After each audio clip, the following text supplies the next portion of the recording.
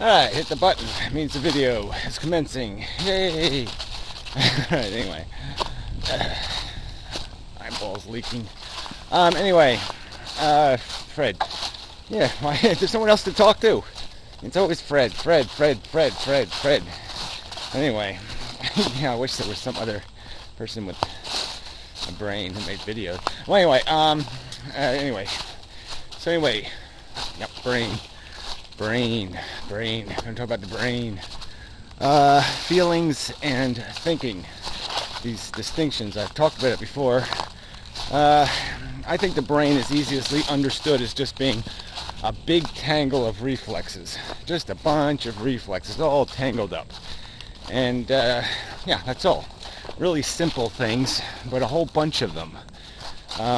Every word, everything is just a few steps away from another one. It's just a bunch of knee jerks. And you put them together and they can be kind of elegant. But it's sort of like the vision we have of like a robot. Okay, a robot's very left, right, all the way. No, it just doesn't do the little incremental stuff very well. And I think our brain uses feelings to create the little subtle movements in between, the gradations. So the basic root is good, bad, pain, pleasure at the very core. And I might even argue, as I have, that pain is the only thing it really uses. It's the release of a negative. That is our sensation of positive. When we get rid of attention, we have the sensation of freedom, release, pleasure. And so that dull pleasure is basically the release of a deprivation, freedom from an enslavement, removal of the shackles, so to speak, as the metaphor. So there's only this one mechanism of unpleasantness that the brain is using, that is the core of all of it. And let's see what the origin is we needed a motivator. We needed something to make the machine work, to go, to do. And the robot thing just doesn't work too well. I mean, that's what basically, you can see it sort of in lizards and some animals. They're either on or off. It's like there's very little subtlety to their behavior. And so we are doing that in-between thing. So we're just pushing the on switch a little bit in one direction, or a little bit in the other direction. And we're doing this very subtle, the ballet. We've turned this robot into a mental ballerina, where it's using this negative sensation and using just little jabs of it, little pieces of it, little nuances of it, to create these different kinds of emotions and feelings that motivate us. So anyway, getting back to the line we can draw, or the distinction we can make between behaviors motivated by ideas and concepts and behaviors motivated by cruder emotions and subjective deprivation, the root of it. The core, lizard versus ape crap again, all of that. Now, I think it's not being disputed that the brain uses emotions, like intelligence uses emotions. And but it's like if you're raised and you have an ambition to please, that's sort of something that's common to human beings, is this need to be accepted. And part of acceptance is learning discipline. Don't urinate on the floor. Don't let your emotions own you. We have to learn that very early. You can't have what you want when you want it. Your tantrums and all the rest of it are not a proper way to communicate. So we acquire a sense of satisfaction, or self satisfaction, in satisfying that obligation to be civilized. I don't know, that's not the best way to put it, but anyway. Yeah, so we're getting pleasure out of it. We've turned it into a subjective need to basically follow the rules or obey orders or, be a good citizen. And so we're deriving self-interested ego points by meeting the objective, the standard that we've decided, we've intellectually defined as the ambition, or we've emotionally even defined as I want to please others.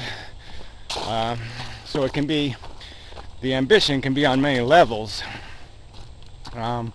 But the point is once it's a mandate, once it's been converted in your brain into a reflex that says meet this standard, then you'll be dissatisfied, you'll be uncomfortable if you do anything short of that.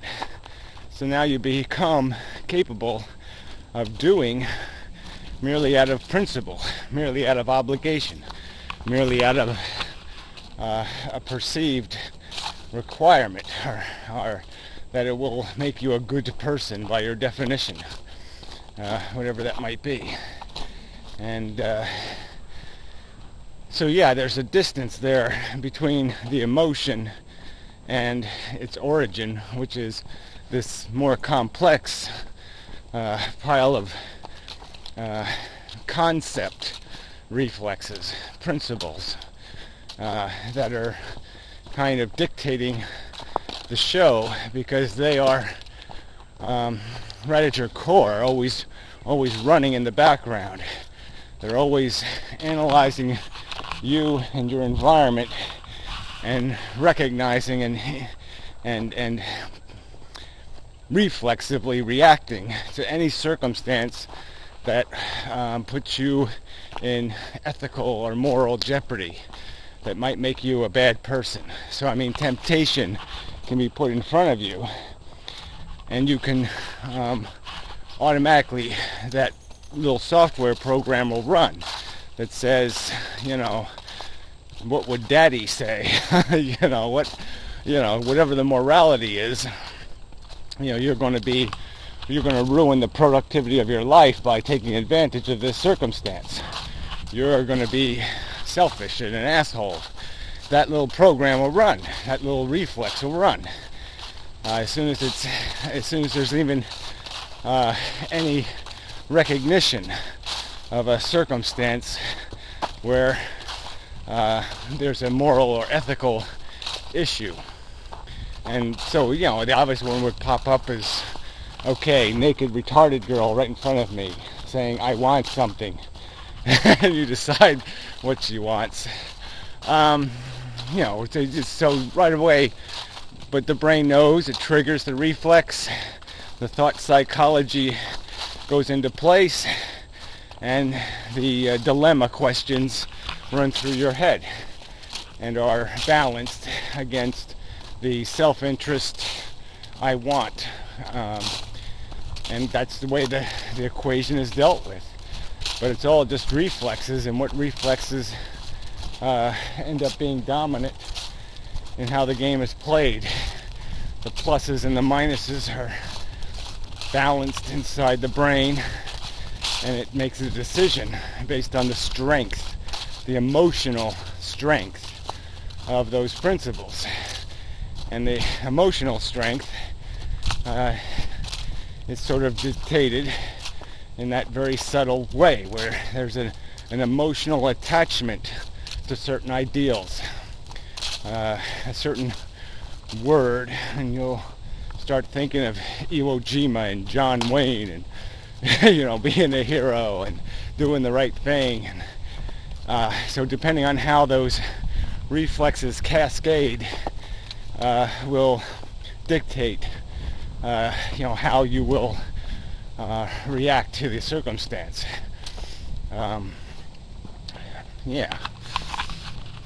So it's all about how that argument's presented inside your head. I would imagine you could have two different movies, and you could, one movie would maximize the obligation argument, live a good life argument. Another movie would maximize the, oh, it really doesn't matter, you might as well take because it's all doom anyway, argument. And you can imagine somebody walking out of a theater and being more likely to commit a certain crime based on which movie they had watched, because one would have re-emphasized an argument of the dignity of satisfying your obligations, would have a sense of pride, a sense of self-accomplishment, would have emphasized those ego gratifications, where the other argument would have obscured that and defeated it with some other rationale, rationalization, that made the clear argument that all that is futile, everything is so broken you can't break it anymore by any act you commit, that kind of argument.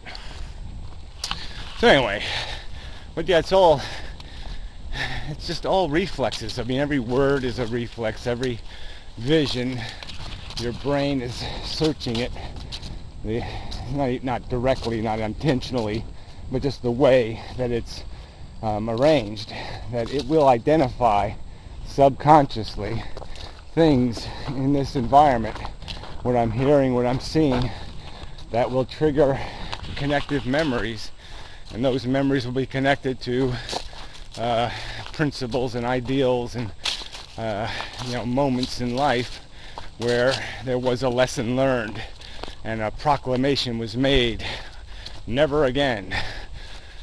It's like the drunk who often doesn't do it, but they'll say never again. Now, if the right circumstance happens, that never again principle might pop into their head at the right moment, and they'll say, oh yeah, I really don't want that hangover, and this bitch ain't worth the trouble, so fuck it. Orange juice, they'll just make a different life choice, because of that connection to merely saying the words to themselves, never again. So I mean, I could, we motivate ourselves by just re-emphasizing our principles or our conceptions that our brain sees some indication of value in, based on this hierarchy of what we're attempting to be and how strongly we're obligated. So I mean, I have a high sense of obligation. I'm easily disappointed in myself. So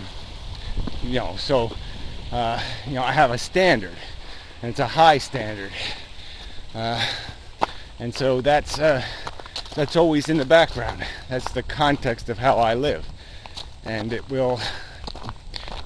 can completely change a circumstance that might give somebody else great ego pleasure and say, I accomplished something, where I would be, it's way too little, way too late, or some kind of rationalization like that. So anyway, sorry, this kind of went on a bit. Anyway, until next time, and such, and so forth. Years. That's a big one. He's got a bad leg, though. Probably some hunter shot her in the butt. Fuckers. Anyway, she's... I analyze that psychology. Stupid humans. Anyway, till next time, and such, and so forth, and whatnot.